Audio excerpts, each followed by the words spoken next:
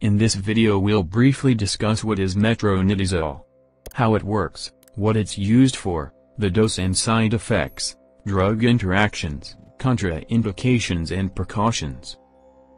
Metronidazole is an antiprotozoal, and an antibacterial agent. It enters bacterial or protozoal cell, and impairs synthesis of DNA, resulting in cell death. It is available as tablets and capsules, and also available as oral suspension, injection, suppositories and gel. It is used in the treatment of amoebiasis, giardiasis, Trichomoniasis, bacterial vaginitis, infections due to anaerobic bacteria. The usual dosage of metronidazole for amoebiasis, for children is 45 mg per kilogram per day, in 3 divided doses. And for adults is 500 to 800 mg 3 times daily. And the usual dose for giardiasis for children is 30 mg per kilogram, once daily for 3 days. And for adults, 2 grams once daily for 3 days. For trichomoniasis and bacterial vaginitis, the usual dose for adults is 2 grams as a single dose.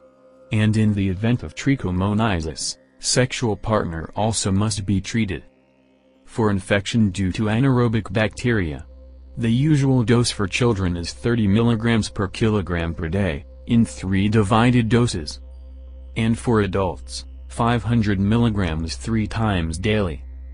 According to indication, metronidazole may be used in combination with other antibacterials, and treatment duration depends on indication. Do not administer to patients with hypersensitivity to metronidazole, or another nitroomidazole, such as tinidazole, and secnidazole. Use with caution in patients with alcoholism, kidney disease, severe hepatic disease, congestive heart failure, blood dyscrasias, CNS infections, retinal visual field problems, seizures or neurologic problems, and predisposition to edema. And also administer with caution in patients taking oral anticoagulants, because of risk of hemorrhage. Lithium, phenytoin, and ergometrin, increased plasma concentrations of these drugs. Reduce total daily dose to 1/3 and give once daily to patients with severe hepatic impairment. Metronidazole may cause gastrointestinal disturbances, and rarely causes allergic reactions, brownish urine, headache, and dizziness. Risk of antabuse reaction when combined with alcohol. So do not use alcohol for 72 hours after discontinuing therapy. Drugs that decrease effects of metronidazole include barbiturates, and phenytoin. And cimetidine increases effects, or toxicity of metronidazole.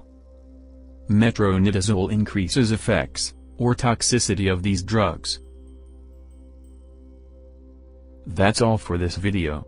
Subscribe and click on the bell icon for more animated medical videos like this one.